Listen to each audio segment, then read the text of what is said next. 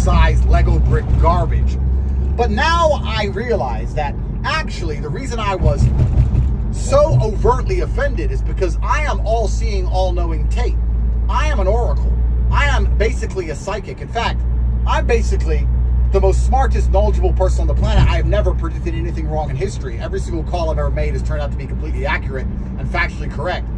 And the reason I was so instantly enraged when I saw these stupid fucking shoes on people's feet is because I did not know at the time, but deep in my soul, as an Aikido master, I knew that later on, this glaring fact would be presented to me.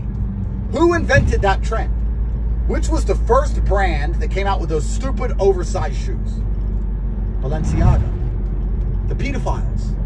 They're pedophile shoes. Now it all makes sense. When I first saw them, I was so pissed off, and I was pissed off at any man I saw wearing them. I didn't really